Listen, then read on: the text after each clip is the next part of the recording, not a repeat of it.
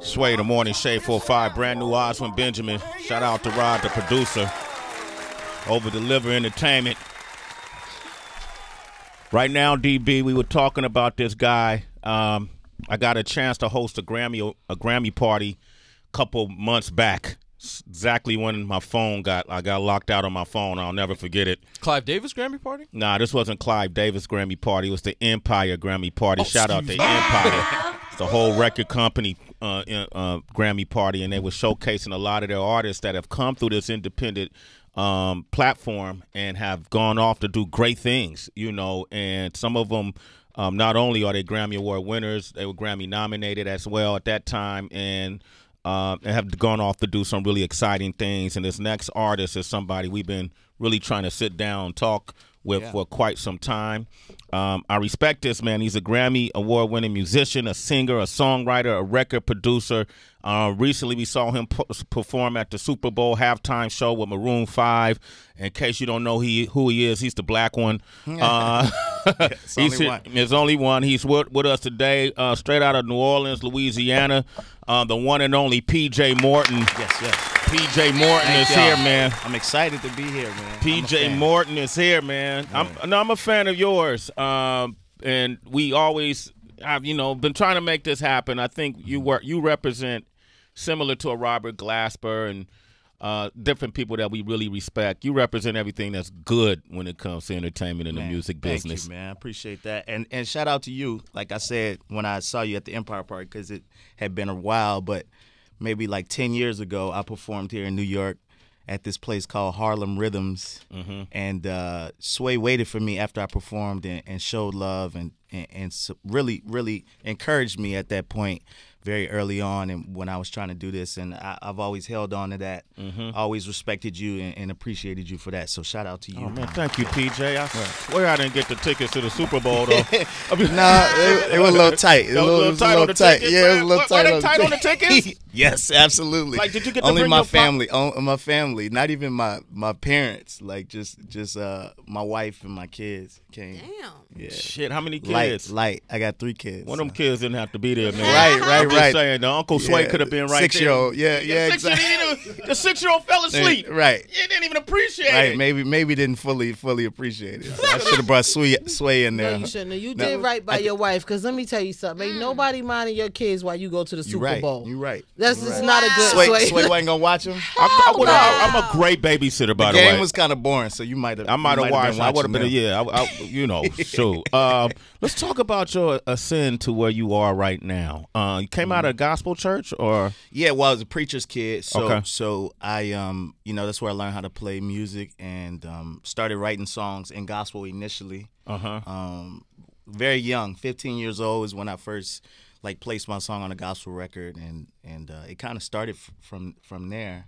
Just kept going. Were you ever in a group, or you was always a session player? Or? No, I always played keys, and then my sister and I just tried to do this contemporary gospel group. And I was really just an R&B guy on the inside trying to do gospel. So I made that gospel as R&B as I could, but before I broke out. And then I left home and went to Atlanta, went to Morehouse, and my sophomore year, I met NDRE when I moved off campus, and that was like my first major placement. That album got nominated for a couple Grammys, won a Grammy. You got the Grammy for that too? I got a plaque for that. It's a funny story about that, because I thought I was Grammy Award winning all that. You weren't? For like 12 years, I thought I was. No, I wasn't. I wasn't. I was Grammy. They give you a plaque if you work on the album. You got to work on I think 51% or 60% of an album. So I produced one song and wrote one song on the album.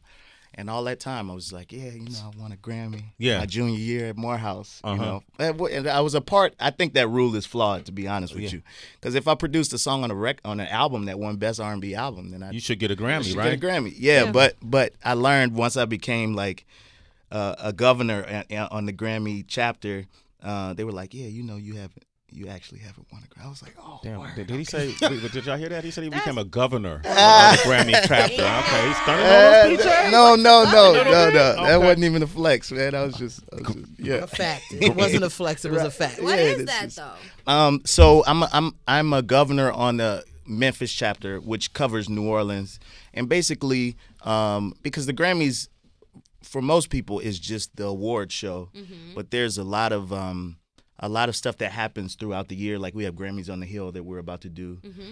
Those are things that we discuss, and brand partnerships, and a lot of outreach. I know after Katrina, they spent like $3 million giving musicians instruments who had lost stuff during the storm.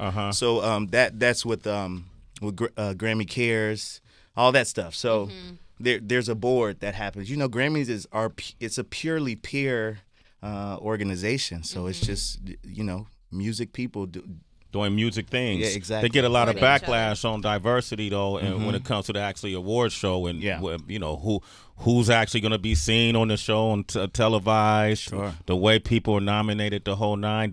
How do you reconcile that? You know, being a part of it all. Part of the process? I think I'm very vocal about that. You know, I think the nomination process is really. I think they've gotten that better. Yeah, much better. I think the R&B categories were just about right. All I was missing was like Tiana Taylor's record this year. But besides that, I think they've gotten it right like the last few years. I know I got in one of those rooms after that Kendrick Macklemore year.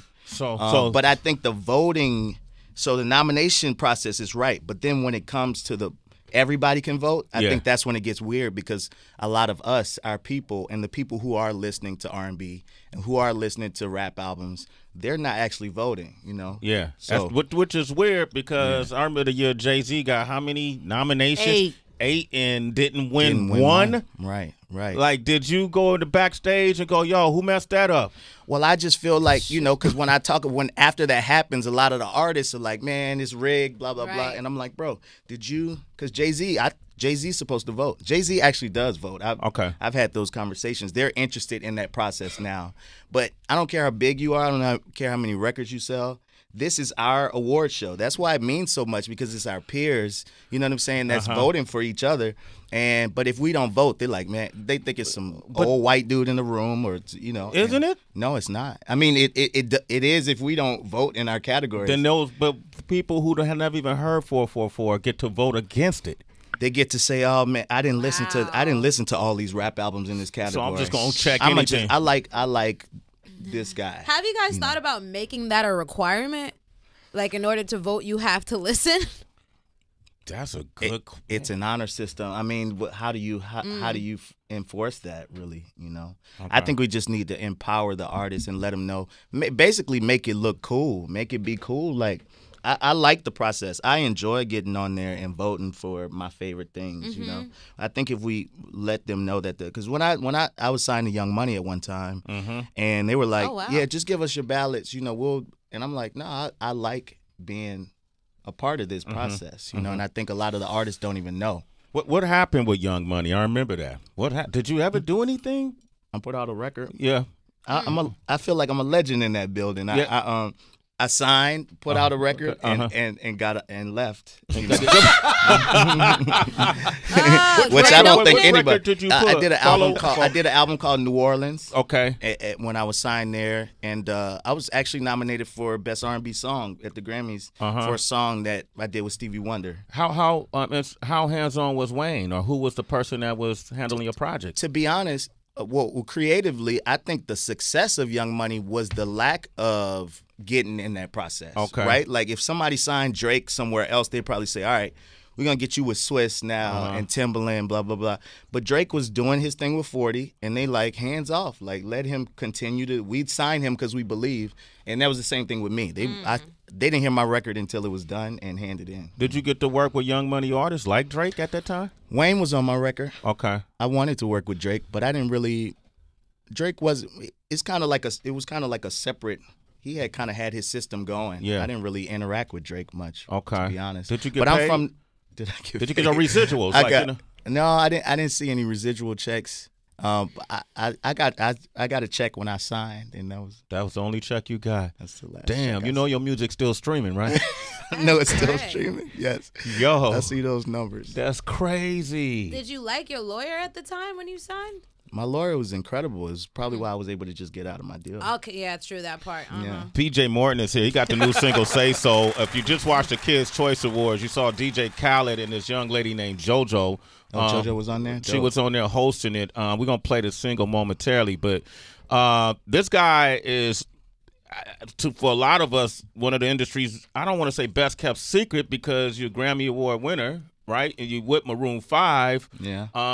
But somehow, I don't know if you get the acknowledgement or recognition you get. Yeah. You just did the Super Bowl, and you got a whole new kind of recognition as the black guy who's playing the halftime show at the Super Bowl. How could he do that? How could I do it? Yo, what's the worst thing people said to you that you got on social maybe? To be honest, it wasn't that bad. I saw Wendy Williams kind of be like, the black guy is, I can't believe he's doing it. Not to mention, like, this, not a lot of it was my decision anyway. Yeah, you know what I'm saying? You just have to roll with the punches. I'm in this band. I was going to play. We had a range of emotions about it. Like, I remember when Adam first called me and said, man, we got the Super Bowl. I was ecstatic. You know what I'm saying? Because it's just a lifelong dream of mine. Mm-hmm. And then, like, 10 minutes later, I'm like, oh, man, not this year, though. Yeah. I was like, dang, I didn't want it this year. Because we've been wanting the Super Bowl. That used to mean so much. You used to have to have a catalog. Yeah. Well, it still does, for sure. But I think they started to go to younger artists, some years back. But before, it used to be legacy. Like, you had to have a crazy catalog. You got to have a lot of hit songs. I even think Bruno should have maybe played it this year, and we should have played it when he played it the first year, because he had like big songs, but it was like 4 of them, at that time. Maroon 5, low key, like, got like, I don't know, 15 smashes, super dumb smashes, certified, like, for real. So I knew that we were supposed to be there, and we had worked really hard. I mean, I've been in the band 9 years. Even before me, it had been going. So then I went to that emotion, and I'm like, dang, maybe we shouldn't do it. Blah blah blah. Then the leak of the announcement got out.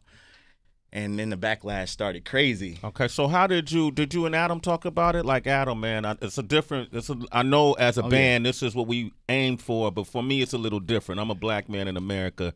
100%. And I support Colin Kaepernick's movement of just put awareness on police brutality and eradicating that. Absolutely. Well, how did you discuss that with him personally? Oh, no. To be honest, he was very aware, too. Okay. Like, he's not a black man, but he understood the weight of it. Right, so we had I was proud to be in those rooms at that moment, because what did Adam say? What did Adam Levine say about it? Well, he was just like, man, I want it, but like, we got a great career. I don't know, like, if this means the same thing or if we need to do this. I think it was just real brother talk at that point. Yeah, and I was like, all right, cool, let's just not do it. I think at one point we were all like, all right, let's just not do it. And maybe some conversations had happened in between there, and then it was back on, right? Which is why there was never really an official announcement of it. But then the thing came out where people were protesting that we don't do it. Yeah. Right? And then I started to get a little offended. Maybe my pride was like, okay, because where I was sitting, I'm the guy. I'm like not watching football. Okay, right? The whole year because of it, right? I'm supporting Colin. I'm New Orleans boy, so the Saints are like balling out, and I'm hearing about it, and because the city was so excited. I didn't watch football until the championship game, which I probably shouldn't have watched that because it was the worst game I've ever watched. That worst call ever. Oh, you talking about New Orleans game? Yeah, exactly. Yeah. Exactly. That's when I decided, like, all right, I'm going to watch a game. I'm playing the Super Bowl, But then I got offended because I'm like, okay, I support the movement, right? And I felt like people were being self-righteous and also, like, picking and choosing what was okay, right? Because as a supporter of the movement, I saw people cheer when my man signed to the Panthers, Eric Reed. Eric Reed signed to the Panthers, and I'm like, all right, are we happy? Are we happy? Are we? And there was no leadership saying like, all right, this is a good step for us, or this is a bad step for us. Right. But my point was, he's playing for this corporation that you want me to protest against. You don't want me to play for the corporation on this halftime show, but he could play every Sunday, and we support that. Yeah. And I'm like, oh, okay, so that's kind of picking and choosing, even with Cardi, deciding not to do it, but then doing a Pepsi commercial. Yeah. But not the Pepsi halftime show. I'm like, all right, cool. Okay. All right, you know, and well, even the players. The players are playing every Sunday. My point has always been I'll follow them, right? Okay. Because if the players don't play football, then there is no Super Bowl. There is no halftime show. And I just thought that people were picking and choosing. And I do support what CAP stands for. Yeah. And always have. Shout out to Sean King. Like I'm a Morehouse man. Sean was my student body president when I got to Morehouse. And, you know, I was just confused as to what we supported, what we didn't. Even, you know, Jay having conversations about Travis not playing. Yeah. But then Chloe and Halle doing America the Beautiful at the game. You know, I'm like, I think it's just a little picking and choosing. Beyonce. Yeah. Yeah, I'm like, okay, so maybe I listen to everything, but also block out everything. And at the end of the day, I think it became, we're gonna just do what we always do. Yeah. We play music and we go and chill. You know what I'm saying? PJ So, and Morton. that's what it came down to. That's what it came to. Damn, y'all almost, Maroon 5 almost did not do it. Yeah. Well, I didn't know. There was a point where it was discussed for sure. Your career it's been really interesting to me, and even if you go back to the following my First Mind EP, that was 6-7 years ago, Right. and I went back and listened to that. Also, the Sticking to My Guns, and you know, and you seem to have this common thread that runs through your ascent to the point where you are as an artist, you know, and I want to break down some of the lyrics from one of your songs in this thing we call Lyrical Breakdown. All right. That's coming up right now, OQ, you know. Down. Lyrical Breakdown. Lyrical Breakdown. We got our swears coming, man. This is live Broadway, PJ. I know it. Shit don't always trigger, baby. Anticipation's killing me. Exactly. Let's go. Don't you get Breaking down the lyrics you may not understand. What the hell did you just say? It's the Lyrical Breakdown I can break it down like whatever you want. on Sway in the Morning. Claustrophobic is a song that you can find on what project, PJ Morton? It is on my Gumbo album. That's right. Yeah. And your live edition of the Gumbo album. Gumbo Unplugged, yeah. It's the one that got nominated, right? Yes. Three yeah. Grammy? How many? 3 Grammy nominations. Yeah, won. Yeah. And I just thought when you listen to the live performance, there's things you're saying that I just thought people didn't really go through no more when it came to music. And you're talking about a time in your conversation with the audience. You went to have a meeting and with a record company, and you know, when you left the record company, some of the things that they said about you and to you made you write a song. And so let's go over the lyrics. PJ, you're not mainstream enough, huh? Would you consider us changing some stuff? Woo. That really happened. It really happened. Yeah. Okay. Yeah. They said it in your face? Man, it blew my mind. I was like, and I'm in Maroon 5, right? Like I'm successful. And this is when I decided to like, let's figure out what I'm going to do solo again. And this was after Young Money, and I started to have meetings in these buildings again. And literally these guys started to like, almost as if I wasn't there. I felt like Charlie Brown when the teachers were just like, you know, want. I was just it was like out of body. And they were saying whatever they were saying. And I remember somebody saying, like, PJ, you ever think about like working with DJ Mustard? And I'm like, no diss to DJ Mustard. We got smashes. He got hits. Yeah. Man, got hits. I love DJ Mustard, but have you listened to my music at all? You know what I'm saying? And it kind of showed me of when somebody's hot, you know, then everybody wants to follow the leader. And I just knew that I was out in mid-meeting. I was like, okay, I'm not doing this. And actually, I'm gonna leave LA too. You know, that's when the seed planted for me to leave LA and move back home to New Orleans. But I just knew I didn't want to play that game anymore. Yeah, it's like you've been here too long at that point. And too also established. it was a different perspective. You know, when you talk to A&Rs and stuff, this is me after me just having 5 hits, 5 number ones in a row with Maroon. So I'm like, you all said right, 5 number ones, okay. That's a life flex. Okay.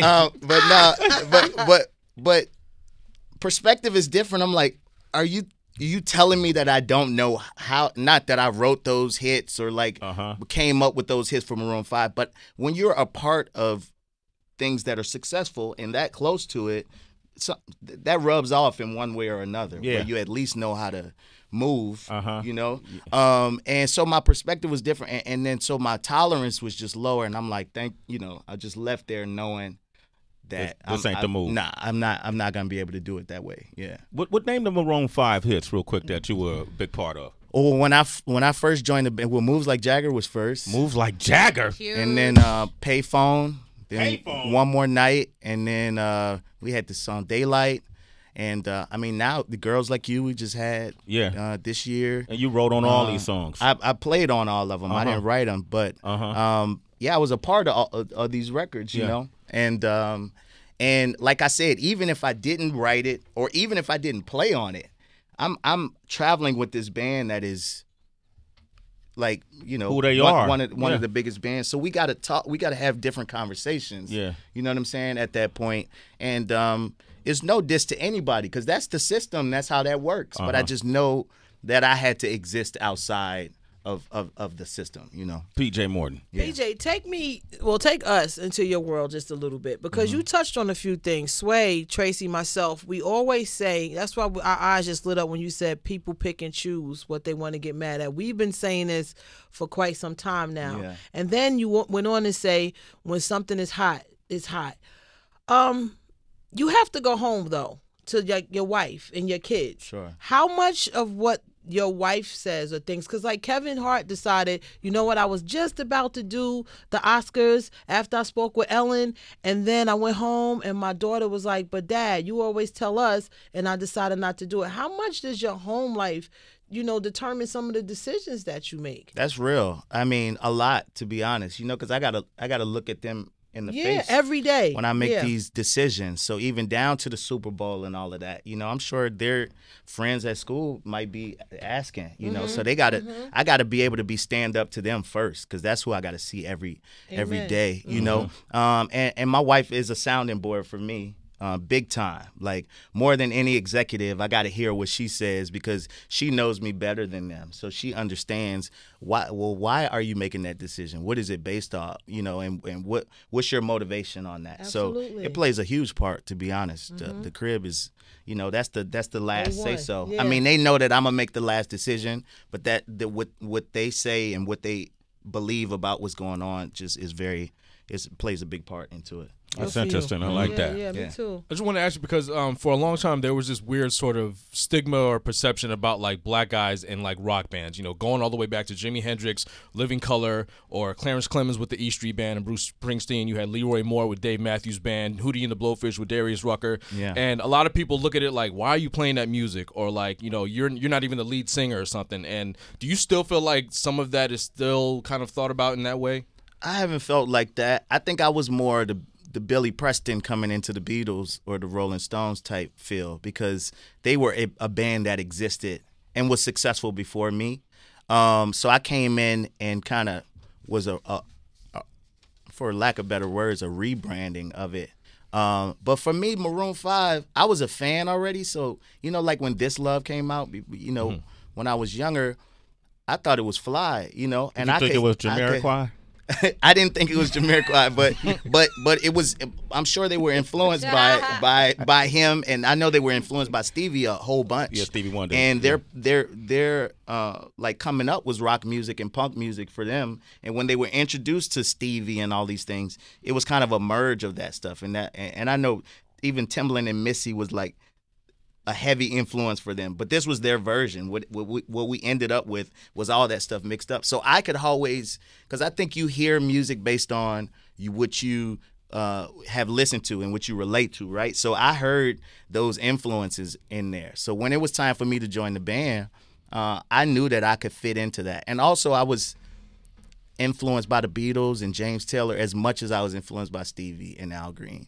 So for me, it was kind of a natural thing. And most people just think it's cool because they know I'm this soul dude and I exist in this pop band as well. So I don't really get any backlash. So did you have to audition, or they found you? What was? I did first audition in my life, actually. Wow. Initially, I got the call from a friend of mine, Adam Blackstone, who's a music director, who was coming in. Questlove just had gotten Fallon, so he was actually coming in to put the show together.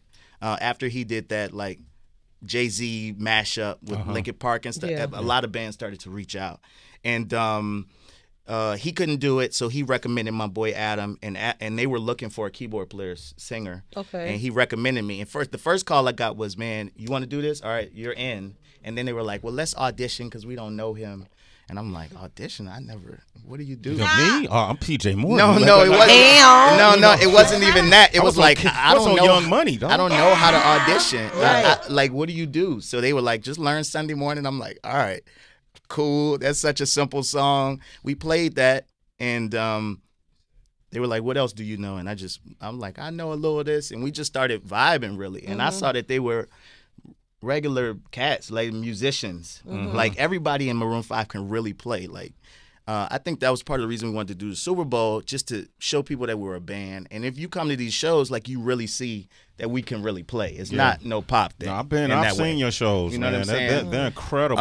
Yeah. So I auditioned, and they had a second day of auditions that got canceled and all that. I think more of it, though, was our vibe. Like, I think we connected personally, because when you're on tour with people, you with them more than your family. So I think they're like, let's just fill him out to see if we can even just be around him for all. And here we are. Canceled the second day 9 years audition, later. Sway. No, He shut it down. He shut it down. First take. Cleaned them out. These are Clean facts, them though. Cleaned them out. He cleaned them Cleaned out. them out. First take. He has a wonderful album, Gumbo. If you haven't heard the studio recording or the live recording, make sure you do that. You're performing tonight, right? Yeah, it's Friday, huh? Yeah, Yeah, performing tonight Yes. at the Shed. Yeah. Soundtrack of America, Night Oh 1. my gosh, this new place is amazing. Yeah. I'm just hearing you It's talking crazy. about I just it. went for the first time yesterday. I think it's like $475 million building. And the architecture on it is just so wild. And one of the venues can actually move and open. Yeah, Wide. they It's open the crazy. roof. Yeah, that's but, a big feature. Quincy Jones is overseeing it, and Greg Fillinganes is the music director. He did all this MJ and Stevie stuff, and a bunch of cool artists on it with me as well. Rhapsody's on it tonight, and I think it's a series for like a month. But I'm just honored to be a part of it. It looks like it's gonna be like an amazing event, and of course Steve McQueen. It's his this is his baby, Soundtrack of America. Soundtrack of America, Night 1. Let's talk about JoJo. This young lady who is this YouTube phenomenon, probably about 15, I guess. I didn't know of her until earlier this year with my cousin Quasi, who's the father of my little cousin, 5-year-old Cade, who I love to death, love dearly. Anytime I go to Oakland, I'm just we just have the best time. We even do episodes on my Instagram. And so whatever she wants, we all try to get. And my cousin called me, PJ, and said, man, Cuzzo, you gotta get me tickets to see JoJo. And I'm thinking it's JoJo the singer, the older Get out. Yeah, singer. Yeah. That's the JoJo that's on my record. This is that JoJo? Yeah, This ain't the teenager? No, there's another JoJo right now. Yeah. It's JoJo Siwa. Yeah. Oh. So I'm like, this girl is singing. That's when you why asked I'm me. saying. Yeah, you asked me. You was like, "That's what she sound I like." like it. Yeah. Pull Okay. out, Sway. No, this is the JoJo. This is the JoJo that came out when she was 15. That's my homie. Yeah. Yes. Okay. Yeah. You know she's a beast. JoJo's back. Yeah. Yeah, JoJo's back. Exactly. Hold up. Real up. Well, that's JoJo's song right there. Let me. Okay. Go ahead. This is how we were introduced to her. Yes. Okay. That's Exactly. my homie. That changed my Yeah, whole you know MTV. This is when I was watching you on TRL. I know, but I just saw the other young JoJo on the Kids' Choice Awards. And, Oh, and that's she what I was confused. That sounds like she JoJo was hosted on with that? Khaled, and I was like, damn, she sounds like this. Yeah, I spent New Year's Eve with this JoJo. Right, okay. You was yeah. about to hit up PJ for tickets and stuff like that for Oh Katie, my for God, Super for Kid. Katie. You was for about to Super Kid. This was about to go About to crazy. get the 1-2, Yeah. yo.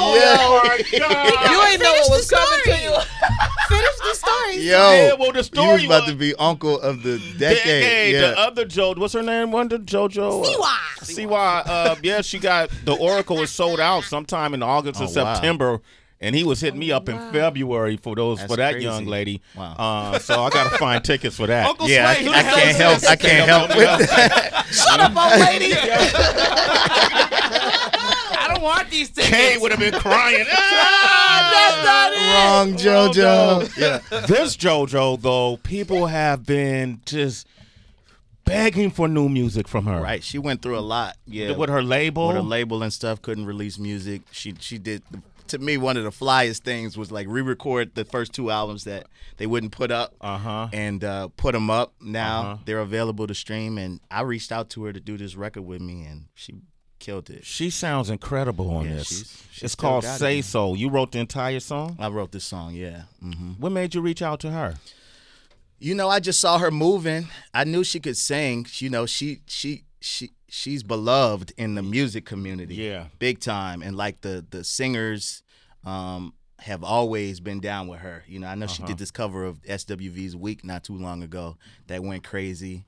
And she's just got it. You know, it's just the real thing. So I saw her moving, and I just reached out. We had run into each other before some years back, and kind of always I met her. She was around Glasper one time. Robert Glasper. Yeah, Robert Glasper one time. So she's a muso, man. She's a music head. So she's in the crew, you know. And I just thought about her when I went to turn this into a duet. Boston girl. Boston girl. Boston That's girl. right. Yeah, her and her family came up. She didn't have a silver spoon in her mouth. Nah, man, she got it. She worked hard. She was just hard. so talented so early, you know. Your mother supported her, Yeah. you know, and really good people. I actually sat down. We talked about the challenges she was facing with her label, and just a lot of personal challenges. I'm sure that she faced, you know, with her family life, you know. Right. So it's, you know, I know a little bit. Yeah, know. being the number one in her household at that young, I'm sure, you know, with kid stars in general. Yeah, she was the breadwinner. Yeah. You know. Well, speaking of bread, PJ, we got some citizens from Sway in the Morning hitting us up. Someone is saying to me, his name is Russell, ask PJ how he likes Adam's new house in Beverly Hills. I spent 2 years building this house. I don't know if this is true, but he's saying it's ridiculous. He has a crazy-ass garage with a car elevator in it. The Beverly Hills house. Adam has a lot of houses. I don't know if I've been to the one with an elevator in there. Which one you been to? I've been to the one with this. He got the coldest gray, and not a blacktop basketball court. It's gray, and it's just super fly. But I think he moved. He's just sold that one too. What's his I game can't like, keep though? up, What man. is basketball game Adam like? can hoop.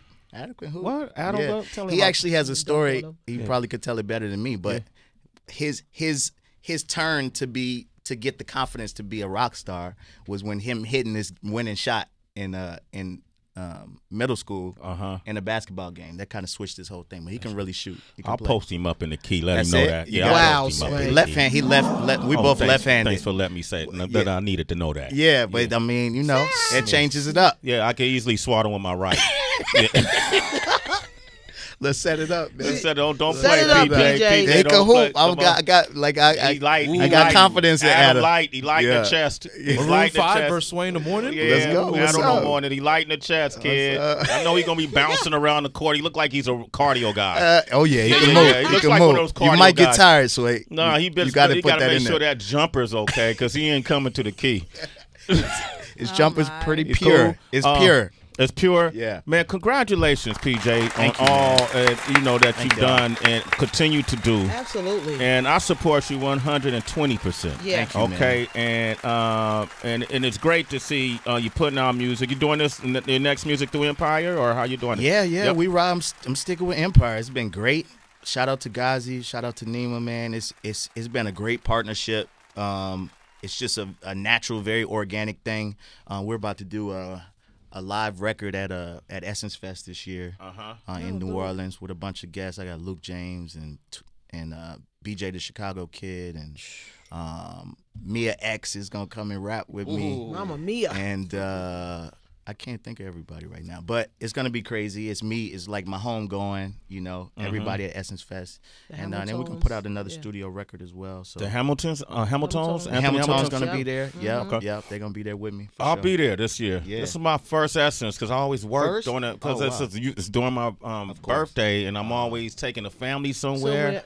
or I'm working. So you gonna go there this I plan year? on going this year. Yeah, Man, I need to be at Essence, man. It's a special thing, man. Yeah. I need to be there. A lot of folks down there. A lot of folks down there. I got to be with the folks. Folks, you Gotta be with the folks. Definitely gonna be with the folks. You see my hoodie, yo. You see my hoodie right there. Oh yeah, there you go. You fit right in at Essence, man. Man, come back anytime. Next time, bring a keyboard. Absolutely. Oh, I'd love to. Matter of fact, I saw y'all do a little jam one time. A little jam. You see how we did that? No, in New Orleans we say little on everything. My bad. Chris Daddy Dave was there. No, Rob. Look, Robert no, Glasser, not little. That's Lupe, my guy. Yeah. Anthony Hamilton, Hold the on. Hamiltons, Jesse Smollett. You took that little as a diss. My bad. This big jam y'all did. Yo, throw an instrumental on, Wonder. Let me see something real quick. Let me throw on one of his favorite producers. Hold on. Okay. Oh, DJ Mustard. Oh my God. Hey, man, you think you can sing something over this, man? Let me see. I gotta hear some. Is it some Melody melody? on that bass. Watch this. What's it on that beat? Ho.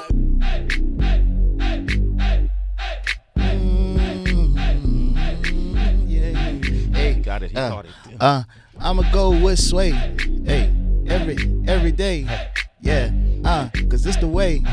I like to stay. Hey, I'm going in with Sway. Hey, every day. This is the way. Hey, yeah. I like to stay. Yeah. Sway in the morning. Yeah. Tell him your name, man. My name's PJ. With Slay. Hey. Yeah, every day. Who's that over there Hey, right there, man? hey, we got Heather. Hey, going. Oh, I thought you was going. My bad. Oh, okay, I got it. My bad. That's Tracy over there. Yeah, Talk to her. We got Tracy. She don't hate me. I'm too cool. I'm going cool. What about DB, man? He never had his name mentioned. A DB. Not football. But it's all of y'all. That's OQ right there. Nobody ever even What's knows his name? OQ. OQ. Hey. What you do? I see you mixing. With the crew. That's DJ One on the turn. A DJ One. Yeah, all the time. We're going down. It's Sway in the morning. Talk Yeah. Sway in the morning. We here. And we clapping. I ain't rapping. Nah. Man, cause I'm a soul man. Sing it, man. That's what I sing. I like to do that. I make you scream. Yeah. PJ Morton, Sway in the Yes, morning. sir. I like that, man. We got a new intro. Lock it in. Lock it in, man. That's All right, man. We're going to end with Say So, but, man, congratulations. And citizens, you want to reach this beautiful, talented individual, hit him up on social at PJ Morton, PJ Morton. I'm out there. All right. In these streets. Come back anytime, brother. Thank y'all so much. Bring the man. keyboard next time, man. All right.